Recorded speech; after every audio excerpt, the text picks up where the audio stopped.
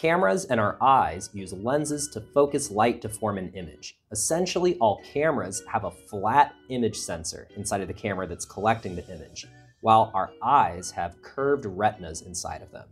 So, as light comes in at different angles, so as I move this around, you see that the position where the light is best focused to a spot isn't on this flat camera sensor, the thing shown in blue here. At different angles, you'll see that it's best focused along more of a curved path. So on a normal camera sensor, for light coming in at steeper angles, the light that actually hits it is spread out, things blur, and you lose some resolution there, where our eyes are just naturally better at capturing images because of their natural curve to the retinas. It's possible to make curved camera sensors, but they have to be made especially for a very specific application, and they're much harder to make. So essentially, they're always flat. But you can do some clever tricks in how you combine different lenses to compensate for this effect a little bit. It's called field curvature.